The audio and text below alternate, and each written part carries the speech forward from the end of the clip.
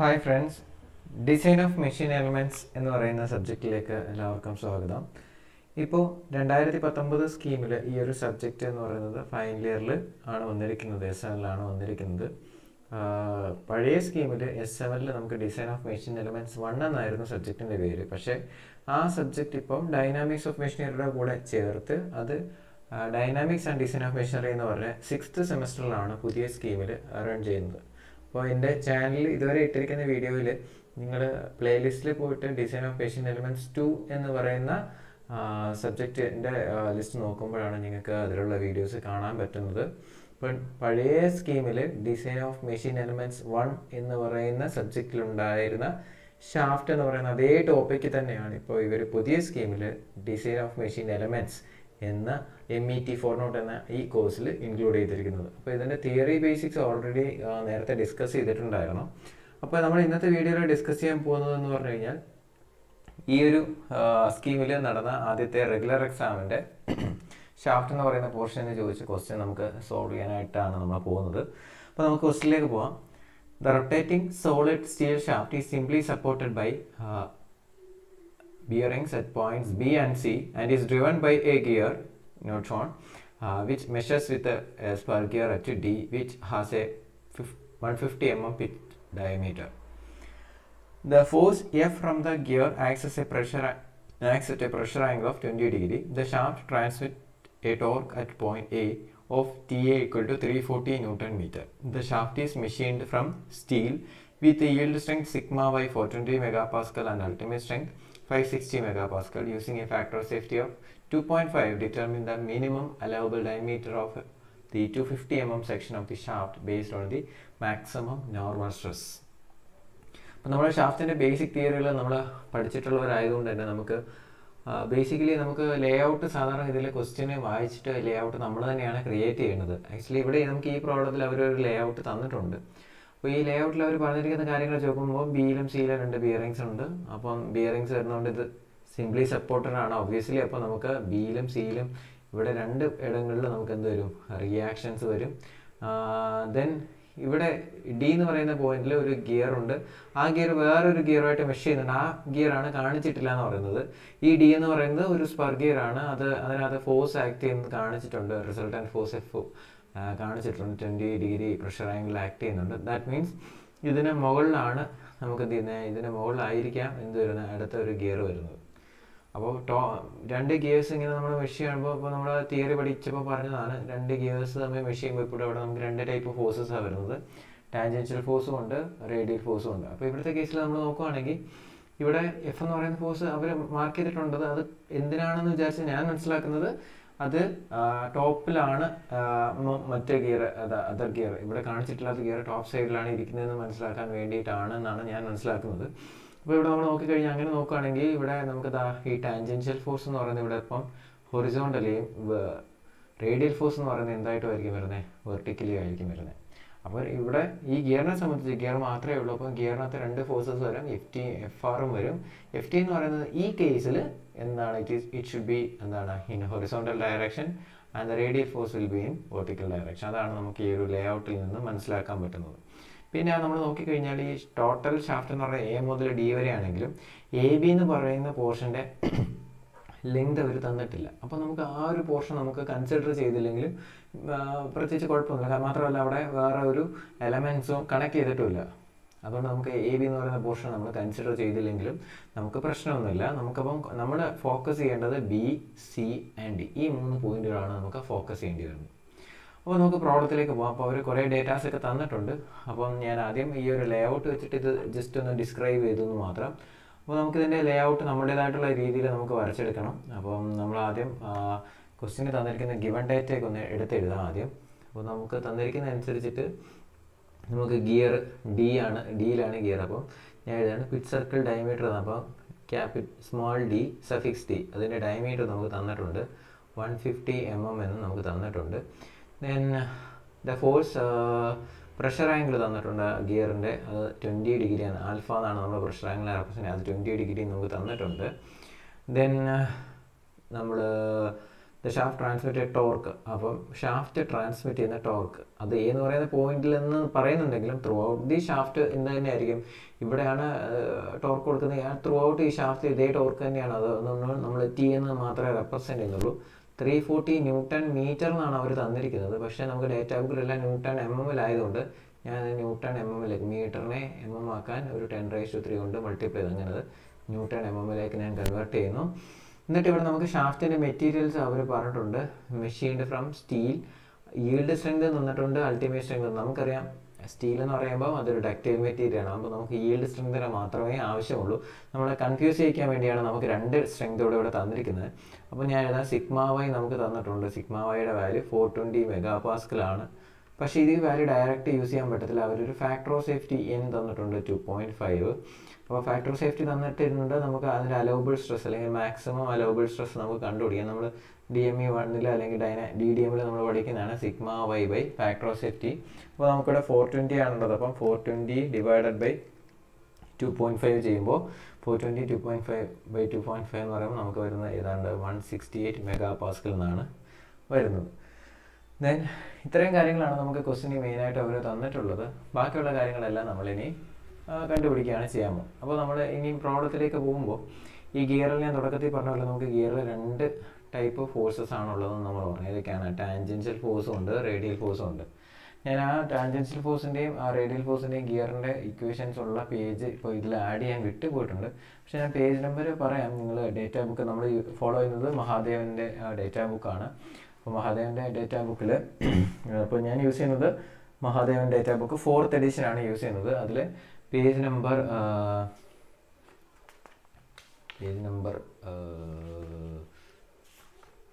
ഇത് spur gear എന്ന് പറയുന്ന പോർഷനാണ്. അപ്പം നമ്മളിപ്പം ഷാഫ്റ്റിൻ്റെ ഡീൽ ചെയ്യുന്നതായിട്ട് ഒരുപാട് വ്യത്യാസമുണ്ട്. ഈ വ്യത്യാസം മീൻസ് പേജ് നമ്പേഴ്സ് ഡിഫറെൻറ്റ് കാണും. അപ്പം അതുകൊണ്ട് തന്നെ നമുക്കത് പേജ് നമ്പർ 206 ആണെന്ന് തോന്നുന്നു, എൻ്റെ ഒരു ഓർമ്മ ശരിയാണെങ്കിൽ. പേജ് നമ്പർ 206 ഇക്വേഷൻ 12.8 12.8b ആണ് നമുക്ക് യൂസ് ചെയ്യേണ്ടി വരുന്നത്. Page number 206 equation 12.8a and b. അവിടെ FT യുടെ ഇക്വേഷൻ നമുക്ക് കൊടുത്തിട്ടുണ്ട്. FT = 2t divided by d. Our 2t എന്നല്ല mt എന്നാണ് എഴുതിയിരിക്കുന്നത്. ഞാൻ മുന്നേ വീഡിയോ ചെയ്തപ്പോൾ പറഞ്ഞിട്ടുണ്ടായിരുന്നു MT എന്ന് പറഞ്ഞു കഴിഞ്ഞാൽ മീൻ ചെയ്യുന്ന ടേണിംഗ് മൊമെൻറ്റ്. അപ്പോൾ ഗിയറിൻ്റെ ചാപ്റ്ററിൽ നമുക്ക് MT എന്നാണ് നമ്മൾ റെപ്രസെൻറ്റ് ചെയ്യുന്നത്. പക്ഷേ ഷാഫ്റ്റിൻ്റെ ചാപ്റ്ററിൽ അതിനെ T എന്നുമാണ് റെപ്രസെൻറ്റ് ചെയ്യുന്നത്. അപ്പോൾ അവിടെ ഈ 12.8 ഇക്വേഷനിലെ MTക്ക് വരെ നമുക്ക് ഗിവൺ ടോർക്ക് ഉണ്ട്. അപ്പോൾ ആ ടോർക്ക് തന്നെ സബ്സ്റ്റിറ്റ്യൂട്ട് ചെയ്താൽ മതിയാവും. ആൻഡ് റേഡിയൽ ഫോഴ്സ് FR എന്ന് പറയുന്നത് കണ്ടുപിടിക്കാൻ കൊടുത്തിട്ടുണ്ട്. FT tan alpha എന്നും കൊടുത്തിട്ടുണ്ട്. അപ്പോൾ നമുക്കിവിടെ പ്രത്യേകിച്ച് ബുദ്ധിമുട്ടൊന്നുമില്ല. നമുക്ക് ഡയറക്റ്റായി കാൽക്കുലേറ്റ് ചെയ്താൽ മതി. അപ്പോൾ കാൽക്കുലേറ്റ് ചെയ്യുമ്പോൾ നമുക്ക് 2 ടോർക്ക് തന്നിട്ടുണ്ട് 340 × 10⁻³ ഡിവൈഡഡ് ബൈ ഡയമീറ്റർ എത്രയായിരുന്നു 150 mm. ഈ D എന്ന് ഉദ്ദേശിക്കുന്നത് ഗിയറിൻ്റെ പിച്ച് സർക്കിൾ ഡയമീറ്റർ ആണ് ഉദ്ദേശിക്കുന്നത്. സോ നമ്മൾ കാൽക്കുലേറ്റ് ചെയ്യാൻ നമുക്ക് വരുന്നത് 4533.33 ന്യൂട്ടൺ എന്നാണ് വരുന്നത്. ദെൻ ഇതേ വാല്യൂ അപ്പോൾ FT കിട്ടിയെങ്കിൽ അപ്പോൾ നമുക്ക് FT വെച്ചുകൊണ്ട് എന്താ കണ്ടുപിടിക്കുക? FR നമ്മൾ കണ്ടുപിടിക്കുക 4533.33 × tan alpha. പ്രഷർ ആംഗിൾ നമുക്ക് 20 ഡിഗ്രി എന്ന് തന്നിട്ടുണ്ടായിരുന്നു. So 20 degree. സോ ഇത് അപ്രോക്സിമേറ്റ്ലി കാൽക്കുലേറ്റ് ചെയ്യുമ്പോൾ 1650 ന്യൂട്ടൺ എന്നാണ് വരുന്നത്. അപ്പോൾ നമുക്ക് ആവശ്യമായിട്ടുള്ള 2 കാര്യങ്ങൾ, 2 അൺനോൺ ഫോഴ്സുകൾ, ഗിയറിലെ 2 ഫോഴ്സുകൾ നമ്മൾ കണ്ടുപിടിച്ചു. FTയും FRും നമ്മൾ കണ്ടുപിടിച്ചു. ഇനി ഇത് വെച്ചുകൊണ്ട് നമുക്ക് എന്ത് ചെയ്യണം? ഇതിൻ്റെ ഒരു ലേ ഔട്ട് കൺസ്ട്രക്ട് ചെയ്യണം. ബാക്കിയെല്ലാം നമ്മൾ ഇനി ആ ലേ ഔട്ടിനെ ബേസ് ചെയ്തുകൊണ്ടാണ് പ്രോബ്ലംസ് മുഴുവൻ ചെയ്യാനായിട്ട് പോകുന്നത്. ഷാഫ്റ്റിൻ്റെ എല്ലാ പ്രോബ്ലത്തിലും നമ്മൾ അങ്ങനെയാണ് ചെയ്യുന്നത്. അപ്പോൾ അതേ പ്രൊസീജിയർ തന്നെയാണ് നമ്മൾ ഇവിടെയും ഫോളോ ചെയ്യാൻ പോകുന്നത്. അപ്പം ഞാൻ അതിൻ്റെ ലേ ഔട്ട് ഇപ്പം റൈറ്റ് സൈഡിലേക്ക് മാറ്റി വരയ്ക്കാം. ഇനിയിപ്പോൾ നമുക്ക് ക്വസ്റ്റ്യനിൽ ഈ 2 വാല്യൂസിൻ്റെ ആവശ്യമേ ഉള്ളൂ. അപ്പോൾ ഞാൻ ഷാഫ്റ്റിൻ്റെ ലേ ഔട്ട് വരയ്ക്കാനായിട്ട് ആദ്യം ഒരു ലൈൻ വരയ്ക്കുന്നു.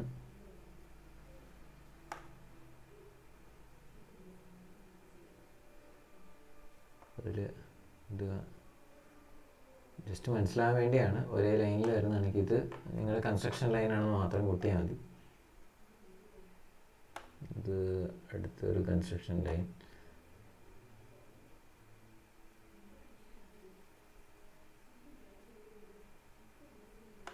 ഓക്കെ, അപ്പോൾ നമ്മൾ ഇവിടെ അതിൻ്റെ റിയാക്ഷൻസ് വരയ്ക്കണം. അപ്പോൾ ഞാൻ എന്താ ഇവിടെയാണ് ഒരു സപ്പോർട്ടുള്ളത്. അപ്പോൾ അവിടെ ഞാൻ ഒരു റിയാക്ഷൻ വരച്ചു. ഇവിടെ നമ്മൾ അടുത്ത സപ്പോർട്ട് ബിയറിങ് കാണിക്കുകയാണ്. ഇവിടെ അടുത്ത ബിയറിങ് ഞാൻ കാണിച്ചു. ഇവിടെയാണ് നമ്മളുടെ ഏത് വന്നേക്കുന്നത്, നമ്മളുടെ ഗിയർ വന്നേക്കുന്നത്. അപ്പോൾ ആ ഗിയറിനെ നമ്മൾ റെപ്രസെൻ്റ് ചെയ്യണം. അപ്പോൾ ആ ഗിയറിനെ റെപ്രസെൻ്റ് ചെയ്യാൻ വേണ്ടിയിട്ട്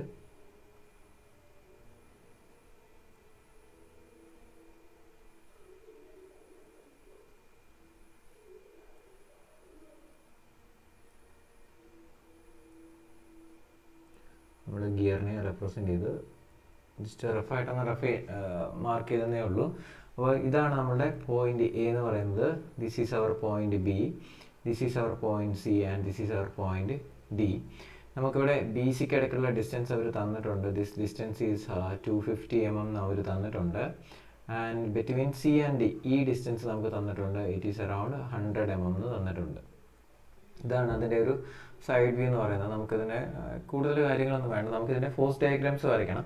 ഞാൻ ഓൾറെഡി പറഞ്ഞു. അപ്പോൾ ഈ ഒരു ഫോഴ്സ് ഇങ്ങനെ വെർട്ടിക്കലി ഇൻക്ലൈൻഡ് ആയതുകൊണ്ട് നമുക്ക് മനസ്സിലാവും ഈ ഗിയർ മെഷ് ചെയ്തിരിക്കുന്നത് ടോപ്പ് സൈഡിൽ നിന്നാണ്. അപ്പോൾ ഇവിടുത്തെ ടാൻജൻഷ്യൽ ഫോഴ്സ് ഹൊറിസോണ്ടലും അതുപോലെ തന്നെ റേഡിയൽ ഫോഴ്സ് എന്തുമാണ്, വെർട്ടിക്കലുമാണ്. അപ്പോൾ നമുക്ക് രണ്ട് ഫോഴ്സ് ഡയഗ്രാം വരയ്ക്കേണ്ടി വരും. ഹൊറിസോണ്ടൽ ഫോഴ്സ് ഡയഗ്രാം വരയ്ക്കണം, വെർട്ടിക്കൽ ഫോഴ്സ് ഡയഗ്രാം വരയ്ക്കണം. അപ്പോൾ ആദ്യം നമ്മൾ ഹൊറിസോണ്ടൽ ഫോഴ്സ് ഡയഗ്രാം വരയ്ക്കുകയാണ്. അപ്പോൾ ഹൊറിസോണ്ടൽ ഫോഴ്സ് ഡയഗ്രാം വരയ്ക്കുമ്പോൾ ഷാഫ്റ്റിൻ്റെ ലേഔട്ട് അതുപോലെ തന്നെ നമ്മളിവിടെ വരയ്ക്കുന്നു. സപ്പോർട്ട് റിയാക്ഷൻസ് മാർക്ക് ചെയ്യാനായിട്ട് അത് മാർക്ക് ചെയ്യുന്നു.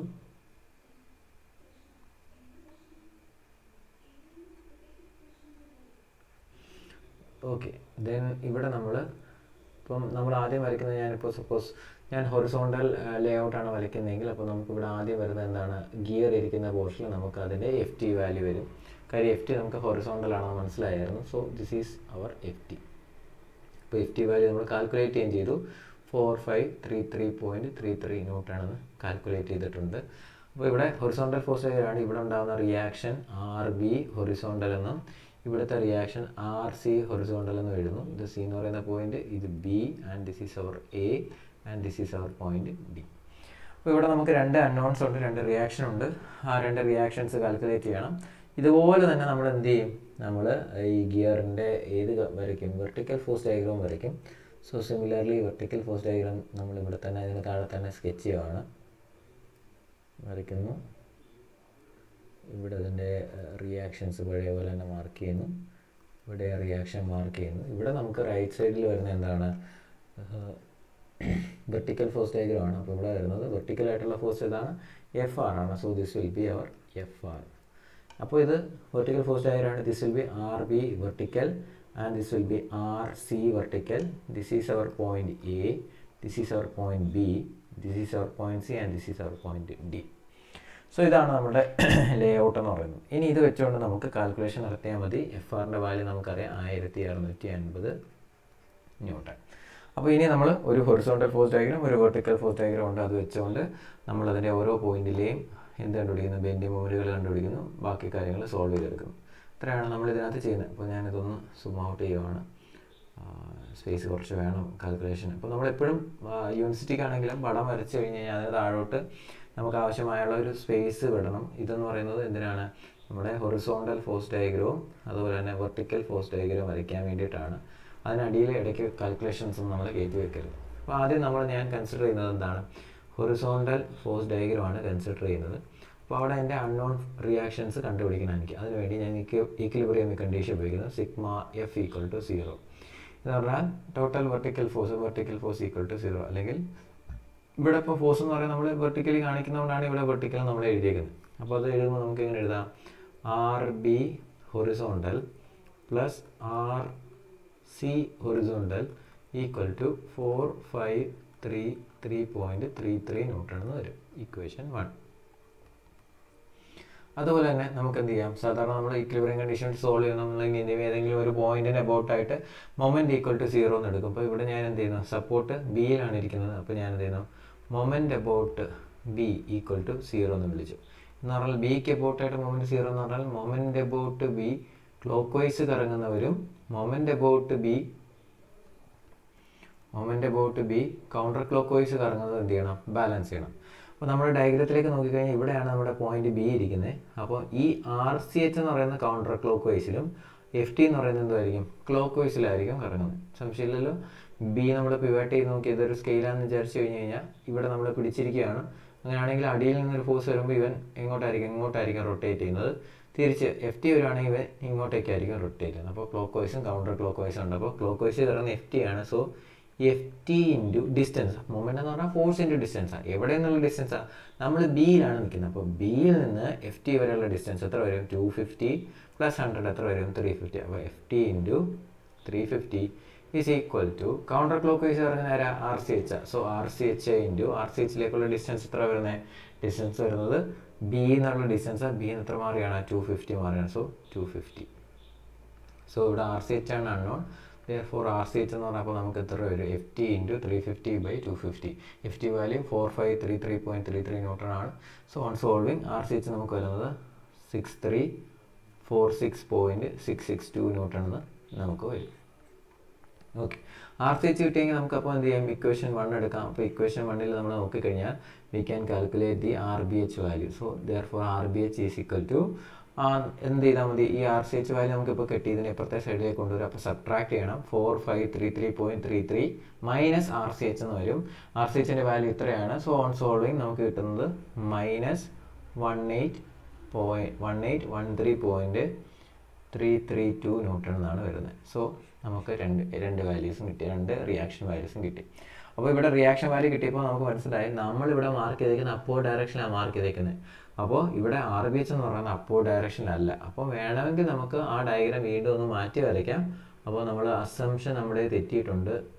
നമ്മൾ ചെയ്ത് എങ്ങനെ മനസ്സിലായി? നെഗറ്റീവ് സൈൻ വന്നുകൊണ്ട്. അപ്പോൾ അത് നമ്മൾ മാറ്റി വരയ്ക്കുന്നതിനുള്ള നിർബന്ധമൊന്നുമില്ല. അപ്പോൾ നമ്മളിവിടെ ആർ ബി എച്ചിൻ്റെ മേളിൽ നിന്ന് ഇങ്ങോട്ടേക്കാണ് ഇന്ന് ആർ ബി എച്ച്. അപ്പോൾ നമ്മുടെ അസ്യൂം ചെയ്ത ഡയറക്ഷൻ ഓപ്പോസിറ്റ്. അതാണ് ഞാൻ താഴേക്ക് വരും. നമ്മൾ താഴെ നിന്ന് വെയിലോട്ടാണെന്ന് വിചാരിച്ചു. പക്ഷേ കിട്ടിയപ്പോൾ ആൻസർ നെഗറ്റീവ് കിട്ടിയെന്ന് പറഞ്ഞാൽ ഞാൻ അസ്യൂം ചെയ്ത ഡയറക്ഷൻ കറക്റ്റില്ല, തിരിച്ചു കൊടുക്കണം. ഇത്രയേ ഉള്ളൂ. ഇനി നമ്മൾ എന്ത് ചെയ്യുക? ഇതിനകത്ത് ഓരോ പോയിന്റിലെയും ബെൻഡിങ് മൊമെൻറ്റ് കാൽക്കുലേറ്റ് ചെയ്യണം. അപ്പോൾ അടുത്ത് നമ്മൾ എഴുതുന്നത് bending moment calculation in horizontal force diagram. അപ്പോൾ ബെൻഡിങ് മൊമെൻറ്റ് കാൽക്കുലേറ്റ് ചെയ്യാൻ അപ്പോൾ നമ്മൾ നോക്കിക്കഴിഞ്ഞ് കഴിഞ്ഞാൽ ഇവിടെ എ പോകേണ്ട കാര്യമില്ല. കാര്യം എ ബിക്ക് ഇടയ്ക്കുള്ള ഞാൻ തുടക്കത്തിലേ പറഞ്ഞു എ എന്ന് പറയുന്ന പോയിന്റ് ഇമ്പോർട്ടൻസ് ഇല്ല.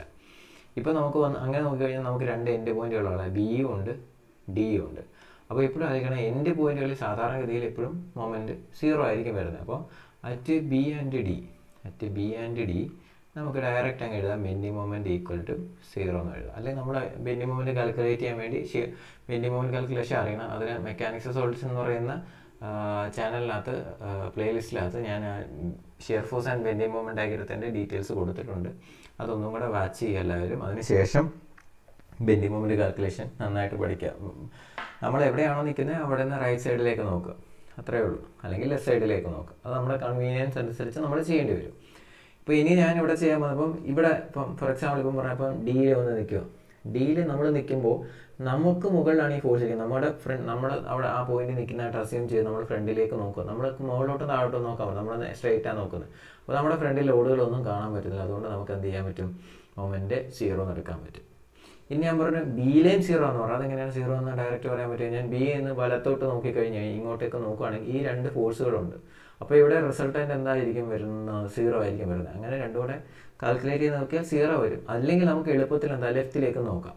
ലെഫ്റ്റിലേക്ക് നോക്കിയാലും ഫോഴ്സ് ഒന്നുമില്ല, പെട്ടെന്ന് നമുക്ക് 0 എന്നങ്ങ് എഴുതാൻ പറ്റും. കാര്യം റൈറ്റ് സൈഡിലേക്ക് നോക്കിയാൽ ഈ ആർ സി എച്ച് ഇൻറ്റു ഈ ഡിസ്റ്റൻസ് എഫ് ടി ഇൻറ്റു ഈ ഡിസ്റ്റൻസ്. ബെൻഡിങ് മൊമെൻറ്റ് എടുക്കുമ്പോൾ നമുക്ക് സൈൻ കൺവെൻഷൻ നോക്കണം. സാഗിങ് ആണോ ഹോഗിങ് ആണോ എന്നുള്ളതാണ് നോക്കണം. ഇപ്പോൾ ഞാൻ ബിയിൽ നിന്ന് നോക്കുമ്പോൾ ഇപ്പം റൈറ്റ് സൈഡിലേക്കാണ് ഞാൻ നോക്കിയെങ്കിൽ ആർ സി എച്ച് എങ്ങനെയാണ് പൂക്കുന്നത്? മുകളിലോട്ടാണ് പൂക്കുന്നത്. അപ്പോൾ ബീം ചിരിക്കുന്ന പോലെ വരുന്നത്. അപ്പോൾ ഇവ ഉണ്ടാക്കുന്ന പോസിറ്റീവ് ബെൻഡിങ് മൊമെൻറ്റും ഇവൻ താഴോട്ട് അപ്പോൾ കരയുന്ന പോലെ ബെൻഡ് ചെയ്യുന്നത്. സോ ഇവ ഉണ്ടാക്കുന്ന നെഗറ്റീവ് ബെൻഡിങ് മൊമെൻറ്റ്. അപ്പോൾ മൈനസ് എഫ് ടി ഇൻറ്റു ഈ distance plus R C H into ഈ ഡിസ്റ്റൻസ് ചെയ്യുമ്പോഴും നമുക്ക് 0 തന്നെ വരത്തുള്ളൂ. രണ്ട് ആഡ് ചെയ്തെടുത്താലും 0 വരത്തുള്ളൂ. നിങ്ങൾ അല്ലെങ്കിൽ ചെയ്ത് നോക്കിയാൽ മതി. ഡൗട്ടുകൾ ഉണ്ടെങ്കിൽ നിങ്ങൾ തീർച്ചയായിട്ടും ഡിസ്ക്രിപ്ഷനിൽ കൊടുത്തിരിക്കുന്ന വാട്സാപ്പ് നമ്പർ വഴി കോൺടാക്റ്റ് ചെയ്താൽ മതിയാകും. ഓക്കെ, അപ്പോൾ എളുപ്പം നമുക്ക് റൈറ്റിലേക്ക് നോക്കുന്നതിനേക്കാൾ എളുപ്പം ലെഫ്റ്റിലേക്ക് നോക്കുന്നതാണ്. അപ്പോൾ ഒരു സെക്ഷന് എക്രോസ് ആയിട്ട്, അതായത് അതിൻ്റെ ലെഫ്റ്റ് സൈഡിലോ റൈറ്റ് സൈഡിലോ എങ്ങോട്ട് നോക്കിയാലും ബെൻഡിങ് മൊമെൻറ്റ് സെയിം തന്നെ വരത്തുള്ളൂ. അപ്പോൾ നമ്മൾ അതാ ഞാൻ പറഞ്ഞ ലോജിക്കലി ആണ് നമ്മൾ എടുക്കുന്നത്. ലെഫ്റ്റിലോട്ട് നോക്കണോ റൈറ്റിലോട്ട് നോക്കണോ എന്നുള്ളത് നമ്മുടെ കൺവീനിയൻസ് ആണ്. ഇപ്പോൾ ഞാനാണെങ്കിൽ പെട്ടെന്ന് എന്ത് ചെയ്യും? ലെഫ്റ്റിലോട്ട് നോക്കും. കാര്യം ലെഫ്റ്റിൽ ഫോഴ്സ് ഒന്നും ഇല്ലാത്തതുകൊണ്ട് കാൽക്കുലേഷൻ ഒന്നും ഇല്ലാതെ തന്നെ നമുക്ക് എഴുതാം ബെൻഡിങ് മൊമെൻറ്റ് 0 ആണ്. റൈറ്റ് സൈഡിലേക്ക് നോക്കിക്കഴിഞ്ഞാൽ ഇവിടുത്തെ രണ്ടിടത്തേയും കണ്ടുപിടിച്ച് നോക്കിയിട്ടേ നമുക്കത് 0 ആണെന്ന് പറയാൻ പറ്റത്തുള്ളൂ. അത് എവിടെ വ്യത്യാസം. ഓക്കെ, എനിവേ അപ്പോൾ നമ്മൾ ഡയറക്റ്റ് ബിയുടെയും ഡിയുടെ എഴുതി. ഞാൻ അവിടെ നിന്നൊന്നും സിയിലേക്ക് വന്നു. Bending moment about C in horizontal force diagram. അപ്പോൾ സിയിൽ വന്നു നിന്നു. അപ്പോൾ സിയിലാണ്, ഇപ്പോൾ ഇവിടെയാണ് നമ്മൾ നിൽക്കുന്നത്. ഇവിടെ നമ്മൾ റൈറ്റിലേക്ക് നോക്കുക. റൈറ്റിലേക്ക് നോക്കുമ്പോൾ നമുക്ക് ആകെ ഒരു ഫോഴ്സേ ഉള്ളൂ. ഈ ഫോഴ്സ് ഇവനെ ഇങ്ങോട്ടാണ്, താഴോട്ടാണ് ബെൻഡ് ചെയ്യിക്കുന്നത്. ശരിയല്ലേ? അപ്പോൾ താഴോട്ട് ബെൻഡ് ചെയ്യിക്കുമ്പോൾ അവൻ്റെ സൈൻ കൺവെൻഷൻ അനുസരിച്ചിട്ട് അവൻ നെഗറ്റീവ് സൈൻ കൊടുക്കണം. ഇനി എഫ് ടി ഇൻറ്റു ആ നമ്മളിവിടെ നിൽക്കുന്നത് എബൌട്ട് സി ആണ്. സിയിൽ നിന്ന് ഡിയിലേക്കുള്ള ഡിസ്റ്റൻസ് എത്രയാണെന്ന് കൂടാം. അപ്പോൾ എഫ് ടി ഇൻറ്റു 100 ചെയ്യണം. So F T into 100 ചെയ്യുമ്പോഴത്തേനും -4533.33 into 10² അത്രയും ന്യൂട്ടൺ എം എന്ന് വരും. അപ്പോൾ ഇത്രയാണ് എന്ത് ചെയ്യുന്നത്, ഹൊറിസോണ്ടൽ ഫോഴ്സ് ഡയഗ്രത്തിനെ സംബന്ധിച്ച് അതിൻ്റെ ബെൻഡിങ് മൊമെൻറ്റ് കാൽക്കുലേഷൻ വരുന്നത്. ഇനി നമുക്ക് എന്ത് വേണം, വെർട്ടിക്കൽ ഫോഴ്സ് ഡയഗ്രാം വേണം. അപ്പോൾ വെർട്ടിക്കൽ ഫോഴ്സ് ഡയഗ്രാം വേണമെങ്കിൽ അപ്പോൾ നമ്മൾ വെർട്ടിക്കൽ ഫോഴ്സ് ഡയഗ്രാം ഇതുപോലെ തന്നെയാണ് നമ്മൾ സോൾവ് ചെയ്തെടുക്കുന്നത്. അപ്പോൾ നമ്മൾ നേരെ വെർട്ടിക്കൽ ഫോഴ്സ് ഡയഗ്രാം ആണ് ഇനി കോൺസെൻട്രേറ്റ് ചെയ്യുന്നത്. അപ്പോൾ വെർട്ടിക്കൽ ഫോഴ്സ് ഡയഗ്രത്തിൽ നമ്മൾ നോക്കുകയാണ്, അവിടെയും റിയാക്ഷൻ കണ്ടുപിടിക്കണം. അപ്പോൾ സിഗ്മ എഫ് =0 കൊടുക്കുന്നു. അപ്പോൾ ആർ ബി വി മുകളിലോട്ട്, എഫ് ആർ താഴോട്ടാണ്. അപ്പോൾ എനിക്ക് എഴുതാം RBV + RCV = FR. FRൻ്റെ വാല്യൂ 1650. അപ്പോൾ നമ്മൾ ഇക്വേഷൻ 2 എന്ന് വിളിച്ചു. ഇനി നമ്മൾ നേരത്തെ ഇതുപോലെ തന്നെ മൊമെൻറ്റ് എബൌട്ട് ബി =0 കൊടുക്കുന്നു. എന്ന് പറഞ്ഞാൽ moment about B clock വൈസും moment about B counter clock vice എന്താണ്, സെയിം ആവണം. അപ്പോൾ ഇവിടെ നമ്മൾ നോക്കി കഴിഞ്ഞാൽ ബി നിൽക്കുന്ന കഴിഞ്ഞ് കഴിഞ്ഞാൽ RCV counter clock വൈസും FR clock വൈസും ആണ്. അപ്പോൾ FR ഇൻറ്റു നേരത്തെ പോലെ ഡിസ്റ്റൻസ് എത്ര വരുന്നത്,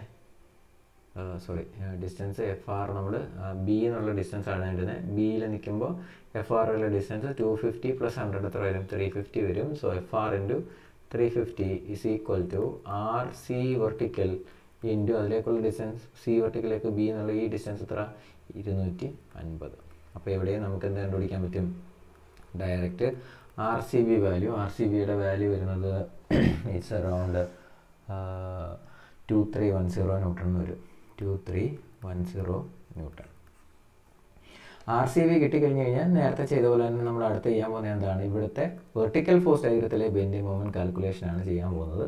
അപ്പോൾ നേരത്തെ പറഞ്ഞ പോലെ തന്നെ നമ്മൾ ABD എല്ലാം AB എന്ന് പറയുന്ന സെക്ഷൻ നമ്മൾ കൺസിഡർ ചെയ്യുന്നില്ല. അപ്പോൾ എയുടെ കാര്യം നോക്കേണ്ട കാര്യമില്ല. ബിയിലും ഡിയിലും എന്തായിരിക്കും, നേരത്തെ പറഞ്ഞ പോലെ 0 ആയിരിക്കും. അപ്പോൾ സി മാത്രമാണ് കോൺസെൻട്രേറ്റ് ചെയ്യുന്നത്. C vertical =. അപ്പോൾ സി വെർട്ടിക്കലി നിൽക്കുക. ഇവിടെ നിന്ന് റൈറ്റ് സൈഡിലേക്ക് നോക്കുക. അപ്പോൾ ഈ ഫോഴ്സ് കാണാം. സോ FR ഇൻറ്റു ഡിസ്റ്റൻസ് എത്ര, 100. നേരത്തെ പറഞ്ഞ പോലെ തന്നെ ഇവന് ഈ FR ഈ ബീമിന് എന്ത് ചെയ്യുക, താഴേക്കാണ് ബെൻഡ് ചെയ്യുന്നത്. അതുകൊണ്ട് അത് ഹോഗിങ് ആണ്. സോ നെഗറ്റീവ് സൈൻ കൊടുക്കണം. So that will be -FRൻ്റെ value 1650 into 10² അത്രയും ന്യൂട്ടൺ എം എന്നും പറഞ്ഞിരിക്കും. അപ്പോൾ നമുക്ക് ഇനി റിസൾട്ടൻ്റ് ആണ് കണ്ടുപിടിക്കേണ്ടത്. റിസൾട്ടൻ്റ് കണ്ടുപിടിക്കാൻ എളുപ്പമാണ്.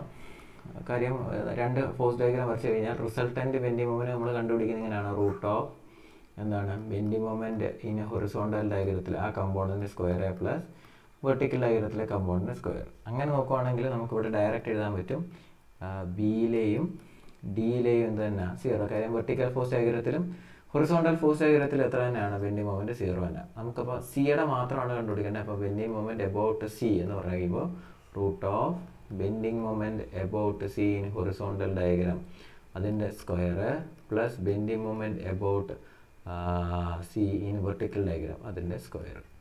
രണ്ടും നെഗറ്റീവ് സൈന സ്ക്വയർ ചെയ്ത് കഴിയുമ്പോഴത്തേനും ഈ നെഗറ്റീവ് എല്ലാം അങ്ങ് പോവും. നമുക്ക് ബെൻഡിങ് മൊമെൻറ്റ് വാല്യൂ വരുന്നത് 426 ഇൻറ്റു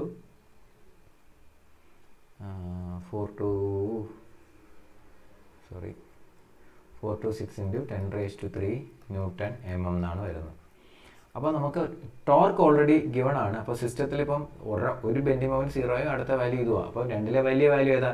അപ്പോൾ ഇതായിരിക്കും നമുക്ക് ഇക്വേഷനെ സബ്സ്റ്റിറ്റ്യൂട്ട് ചെയ്യാനായിട്ടുള്ള ബെൻഡിങ് മൊമെൻ്റ് ആയിട്ട് നമ്മൾ എടുക്കാൻ പോകുന്നത്. അപ്പോൾ നമ്മൾ ബെൻഡിങ് മൊമെൻറ്റ് എമ്മും കണ്ടുപിടിച്ച് കഴിഞ്ഞു. അപ്പോൾ ഇത്രയും കണ്ടുപിടിച്ച് കഴിഞ്ഞ് കഴിഞ്ഞാൽ നമ്മൾ ഇനി ചെയ്യുന്നത് കാൽക്കുലേഷൻ പാർട്ട്. അപ്പോൾ ഞാൻ ഇതെല്ലാം ഒന്ന് ക്ലിയർ ചെയ്യുക. അപ്പോൾ നമ്മൾ ഇനി ചെയ്യാൻ പോകുന്നത് ഇതിൻ്റെ ബാക്കിയുള്ള കാൽക്കുലേഷൻസ് എങ്ങനെ ചെയ്യാമെന്നുള്ളതാണ് നോക്കുന്നത്. അപ്പോൾ ഇവിടെ നമുക്ക് ക്വസ്റ്റ്യനിൽ അവർ ടോർക്ക് തന്നിട്ടുണ്ടായിരുന്നു 340 ഇൻറ്റു 10³ ന്യൂട്ടൺ എം എന്ന് തന്നിട്ടുണ്ട്. ഇനി അതുപോലെ നമ്മൾ സിഗ്മ മാക്സ് തുടക്കത്തിൽ കണ്ടുപിടിച്ച് വെച്ചായിരുന്നു, എത്രയാണ് 168 MPa എന്ന് കണ്ടുപിടിച്ച് വെച്ചിട്ടുണ്ട്. അത് കഴിഞ്ഞാൽ നമ്മൾ ബെൻഡിങ് മൊമെൻറ്റ് ഇപ്പോൾ കാൽക്കുലേറ്റ് ചെയ്ത് bending moment value 482.426 into 10³ newton M. അപ്പോൾ നമ്മൾ സാധാരണ ഷാഫ്റ്റ് ഡിസൈൻ ചെയ്യുമ്പോൾ ക്വസ്റ്റിന് പറഞ്ഞിട്ടുണ്ടെങ്കിലും ഇല്ലെങ്കിലും നമ്മൾ ASME കോഡ് യൂസ് ചെയ്തിട്ട് വേണം പ്രോബ്ലം സോൾവ് ചെയ്യാൻ. അപ്പോൾ ASME കോഡ് ഇക്വേഷൻസ് നമുക്ക് കിടക്കുന്നത് പേജ് നമ്പർ 51 നമ്മൾ നോക്കിക്കഴിഞ്ഞാൽ equation 3.6aയും 3.6bയും. Okay, ASME code four design of transmission shaft എന്ന് പറഞ്ഞിട്ട് 2 ഇക്വേഷൻ കൊടുത്തിട്ടുണ്ട്. ഇതിൽ 3.6aയോ ബിയോ യൂസ് ചെയ്യുന്നിടത്ത് നമുക്ക് കൺഫ്യൂഷൻ വരാം. ക്വസ്റ്റ്യനിൽ അവർ മാക്സിമം നോർമൽ സ്ട്രെസ് എന്ന് ലാസ്റ്റ് പറഞ്ഞിരിക്കുന്നതുകൊണ്ട് ഇതെന്തായാലും നോർമൽ സ്ട്രെസ് തിയറിയാണ് യൂസ് ചെയ്യുന്നത്. നോർമൽ സ്ട്രെസ് തിയറി എന്ന് പറഞ്ഞു കഴിഞ്ഞാൽ നമ്മുടെ ഏത് ഇക്വേഷൻ ആയിരിക്കും വരുന്നത്? 3.6a ആയിരിക്കും വരുന്നത്. അപ്പോൾ ആ 3.6a എടുത്ത് എഴുതിയ ശേഷം നമുക്ക് ആവശ്യമായുള്ള ബാക്കി കാര്യങ്ങൾ ഡിസ്കസ് ചെയ്യാം. ഓക്കെ, അപ്പോൾ ആ ഇക്വേഷൻ ഞാൻ അങ്ങോട്ട് എടുത്ത് എഴുതുവാണ്. അപ്പോൾ ഇക്വേഷൻ പറയുന്നത് എങ്ങനെയാണ്? എന്താ? Diameter D0 is equal to 16 divided by pi into sigma max into Cm into m plus root of Cm into m the whole square plus Ct into t the whole square into 1 by 1 minus k raised to 4 the whole raised to 1 by 3. ഇതാണ് നമ്മുടെ data ബുക്കിലുള്ള equation. അപ്പോൾ ഇതിനകത്ത് ഓരോ parameters നമുക്ക് നോക്കാം ഏതൊക്കെ ഉണ്ട് എന്നുള്ളത്. നമുക്കിപ്പോൾ എം ഉണ്ട് നമ്മുടെ കയ്യിൽ, ടി ഉണ്ട്, അതുപോലെ സിഗ്മ മാക്സും ഉണ്ട്. നമുക്കിതിനെ അറിഞ്ഞുകൂടാത്ത വാല്യൂസ് എന്ന് പറഞ്ഞാൽ CMഉം CTയും ആണ്. അപ്പോൾ അത് കണ്ടുപിടിക്കണം. അപ്പോൾ CMഉം CT എന്ന് പറയുന്നത് കറക്ഷൻ ഫാക്ടേഴ്സ്, അത് രണ്ടും നമുക്ക് കണ്ടുപിടിക്കാം. ഇനി നോക്കട്ടെ, ഈ K എന്ന് പറയുന്ന വാല്യൂ ഇതൊരു സോളിഡ് ഷാഫ്റ്റാണ്. കാര്യം ക്വസ്റ്റിന് ഹോളോയുടെ ആണെന്നുള്ള ഡീറ്റെയിൽസ് ഒന്നും പറഞ്ഞിട്ടില്ല. അതുകൊണ്ട് നമ്മൾ we will assume it as A solid shaft. Figure നോക്കിയാലും തന്നിരിക്കുന്ന ഫിഗർ അനുസരിച്ച് അതൊരു സോളിഡ് ഷാഫ്റ്റാണ്. അപ്പോൾ Kയുടെ വാല്യൂ എന്തായിരിക്കും? 0 ആയിരിക്കും. ഈ K എന്തുവാണെന്നുള്ളത് അറിയാൻ വേണ്ടി നമുക്ക് അതും ഡേറ്റാ ബുക്കിൻ്റെ ഫ്രണ്ട് ഇൻഡെക്സിൽ കൊടുത്തിട്ടുണ്ട്. പേജ് നമ്പർ 49 എടുത്തു കഴിഞ്ഞാൽ നമ്മൾ ആ ഇൻഡെക്സ് നോക്കിയാൽ K എന്ന് പറയുന്നത് ratio of inside to outside diameter of the hollow shaft എന്നാണ് പറഞ്ഞിരിക്കുന്നത്. അത് ഹോളോ ഷാഫ്റ്റിൻ്റെതാണ് ഇക്വേഷൻ. ജനറലൈസ് ചെയ്ത് ഹോളോ ഷാഫ്റ്റിന് വേണ്ടിയാണ് ഇക്വേഷൻ വെച്ചേക്കുന്നത്. പക്ഷേ ഇൻസൈഡ് ടു ഔട്ട്സൈഡ് ഡയമീറ്റർ എന്നാണ്. സോളിഡ് ഷാഫ്റ്റിനെ സംബന്ധിച്ച് ഇൻസൈഡ് ഡയമീറ്റർ എത്ര? 0. അപ്പോൾ K value 0 by outside diameter എന്ന് പറഞ്ഞാൽ എത്ര വരും? K വാല്യൂ 0 ആയി പോകും. അതാണ് സംഭവം. അപ്പോൾ K വാല്യൂ കിട്ടിക്കഴിഞ്ഞു. ഇനി നമുക്ക് എന്ത് വേണം? നമ്മുടെ CM/CT വാല്യൂ ആണ്. അപ്പോൾ നമ്മുടെ CM/CT വാല്യൂ വേണമെന്ന് പറയല്ലേ. അപ്പോൾ CM/CT വാല്യൂ കണ്ടുപിടിക്കാൻ വേണ്ടി നമുക്ക് ടേബിൾ ഉണ്ട്. അത് നമുക്ക് പേജ് നമ്പർ 56 ടേബിൾ 3.1 നോക്കാം. 3.1 അവിടെ നമ്മൾ നോക്കിക്കഴിഞ്ഞ് കഴിഞ്ഞാൽ നേച്ചർ ഓഫ് ലോഡിങ് 2 എണ്ണം അല്ലേ, സ്റ്റേഷനറി ഷാഫ്റ്റും റൊട്ടേറ്റിംഗ് ഷാഫ്റ്റിനുമായിട്ട് കണ്ടീഷൻസ് കൊടുത്തിട്ടുണ്ട്.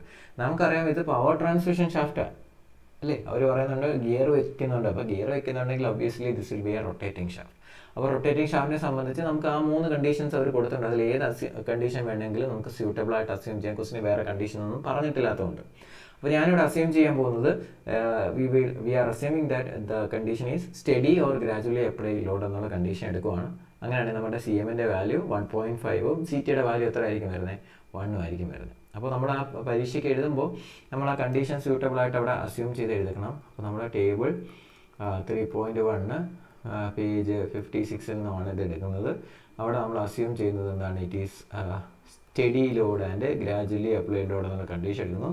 CMൻ്റെ വാല്യൂ 1.5ഉം CTയുടെ വാല്യൂ 1ഉമായിട്ട് വരും. അങ്ങനെയാണെങ്കിൽ നമ്മുടെ ഇക്വേഷൻ നമുക്കൊന്ന് മാറ്റി എഴുതാം. ഔട്ട്സൈഡ് ഡയമീറ്റർ ഞാനങ്ങ് ഡീന്ന് എഴുതി, D0 എന്ന്. ഇപ്പോൾ ഒറ്റ ഡയമീറ്റർ ആയതുകൊണ്ട് D എന്ന് മാത്രം എഴുതി. 16 by pi sigma max into ബ്രാക്കറ്റിൽ CM into M plus root of CM into M the whole square plus CT into T the whole square the whole raised to 1 by 3. ഇങ്ങനെ വരും equation. അപ്പോൾ ഇതിനകത്തോട്ട് direct substitute ചെയ്ത് കൊടുക്കുക values. നമ്മൾ values ഒന്ന് substitute ചെയ്യുവാണ്. So diameter D will be equal to 16 divided by pi into നമുക്ക് സ്ട്രെസ് വാല്യൂ 168 ആയിരുന്നു. സോ ഇൻറ്റു 168 ഇൻറ്റു ബ്രാക്കറ്റിൽ 1.5 CMൻ്റെ വാല്യൂ 1.5 ഇൻറ്റു ബെൻഡിങ് മൊമെൻറ്റ് നമുക്ക് കിട്ടിയത് 482.4268 ഇൻറ്റു 10⁻³ ഇപ്പോൾ ഫസ്റ്റ് ടൈം കംപ്ലീറ്റ് ചെയ്തു. CM into M plus root of അതിനകത്തുള്ള values ആണ് കൊടുക്കാൻ പോകുന്നത്. ആദ്യത്തെ time again 1.5 into CM into M 426 into 10⁻³ അതിൻ്റെ ഹോൾ സ്ക്വയർ പ്ലസ് CT തരുന്നത് 1. ടോർക്ക് വന്നത് 340 ഇൻറ്റു 10⁻³ അത് ക്വസ്റ്റിന് ഗിവൺ ആയിരുന്നു. The whole square bracket close ചെയ്യുന്നു. The whole raise to 1/3. നമുക്ക് കാൽക്കുലേറ്റർ ഇത് ഡയറക്റ്റ് സിംപ്ലിഫൈ ചെയ്യാവുന്നതേ ഉള്ളൂ. സോ അതിൻ്റെ വാല്യൂ കാൽക്കുലേറ്റ് ചെയ്യുമ്പോൾ വരുന്നത് 35.87 mm എന്നാണ് വരുന്നത്. കറക്ഷൻ ഫാക്ടേഴ്സ് യൂസ് ചെയ്യാതെ ചെയ്യാം. കറക്ഷൻ ഫാക്ടേഴ്സ് ഒക്കെ മാറ്റിയെടുക്കുന്നതിനനുസരിച്ച് നമുക്ക് ഈ ഒരു വാല്യൂവിൽ ചെറിയ ചെറിയ വ്യത്യാസങ്ങൾ നമുക്കുണ്ടാവാം. പക്ഷെ നമുക്കിതിവിടെ പ്രോബ്ലം തീരുന്നില്ല. നമുക്ക് ഇങ്ങനൊരു ഷാഫ്റ്റ് യൂസ് ചെയ്യാൻ പറ്റത്തില്ല. നമുക്കിതിന് എന്ത് ചെയ്യേണ്ടി വരും? നമുക്ക് സ്റ്റാൻഡർഡൈസ് ചെയ്യേണ്ടി വരും. അപ്പോൾ സ്റ്റാൻഡർഡൈസ് ചെയ്യാൻ വേണ്ടി നമുക്കൊരു ടേബിളുണ്ട്. ടേബിൾ 3.5 പേജ് നമ്പർ 57 എടുക്കണം. അപ്പോൾ നമ്മൾ നേരെ ആ ടേബിളിലേക്ക് പോകും. നമ്മൾ സ്റ്റാൻഡർഡൈസ് ചെയ്യുകയെന്ന് പറഞ്ഞാൽ മാർക്കറ്റിൽ അവൈലബിൾ ആയിട്ടുള്ള ഒരു ഫോമിലേക്ക് മാറ്റുക. അപ്പോൾ നമ്മുടെ ഡേറ്റാ ബുക്കിൽ നമ്മൾ നോക്കിക്കഴിഞ്ഞാൽ ഇപ്പോൾ നമുക്ക് 35.87 ആണ് വന്നത്. അപ്പോൾ മാർക്കറ്റിൽ 32 കഴിഞ്ഞാൽ പിന്നെ നമുക്ക് എന്തുണ്ട്? 36 എന്ന് പറയുന്ന ഷാഫ്റ്റ് ഉണ്ട്. അപ്പോൾ നമുക്ക് സ്റ്റാൻഡർഡൈസ് ചെയ്യുമ്പോൾ 35.87 ആവുന്നത്. അപ്പോൾ അതിനെ സ്റ്റാൻഡേർഡ് ചെയ്യുകയാണ്, അല്ലാതെ അപ്രോക്സിമേറ്റ് ചെയ്യുകയല്ല. ആ ടേബിൾ നമ്മൾ നോക്കിയാൽ മനസ്സിലാവും 32 കഴിഞ്ഞാൽ പിന്നെ നമുക്ക് അവൈലബിൾ 36 ആണ്. അപ്പോൾ ഇവിടെ നമുക്ക് 35.87. അപ്പോൾ 32നും 36നും ഇടയ്ക്കുള്ള ഒരു വാല്യൂ ആണ്. തൊട്ടടുത്ത ഹയർ വാല്യൂ എന്ന് പറഞ്ഞാൽ 36 ആണ്. അപ്പോൾ സ്റ്റാൻഡർഡൈസ് ചെയ്ത് കഴിയുമ്പോൾ നമുക്ക് ഷാഫ്റ്റിൻ്റെ ഡയമീറ്റർ നമുക്ക് വരുന്നത് എത്രയായിരിക്കും? D is 36 mm. സോ ഇത്രയേ ഉള്ളൂ ഈ ഒരു പ്രോബ്ലം എന്ന് പറയുന്നത്. വളരെ സിമ്പിളായിട്ടുള്ള ഒരു പ്രോബ്ലം ആയിരുന്നു. ആ ക്വസ്റ്റ്യനിൽ ആ ഫിഗറൊക്കെ കാണുമ്പോൾ പൊതുവെ സ്റ്റുഡൻസിനൊരു ടെൻഷനൊക്കെ ഉണ്ടാകാനുള്ള ചാൻസ് ഉണ്ട്. അതിൻ്റെ ഒന്നും ആവശ്യമില്ല. നമ്മൾ പഠിച്ച കാര്യങ്ങൾ വളരെ നീറ്റായിട്ട് അപ്ലൈ ചെയ്താൽ മാത്രം മതിയാവും. വളരെ സിമ്പിളായിട്ട് നമുക്കത് സോൾവ് ചെയ്തെടുക്കാനും പറ്റും. അപ്പോൾ നിങ്ങൾക്ക് വീഡിയോ ഇഷ്ടമായെങ്കിൽ തീർച്ചയായിട്ടും നിങ്ങൾ വീഡിയോ ലൈക്ക് ചെയ്യുക, ഫ്രണ്ട്സിന് ഷെയർ ചെയ്ത് കൊടുക്കുക, ചാനൽ സബ്സ്ക്രൈബ് ചെയ്യുക. Thank you.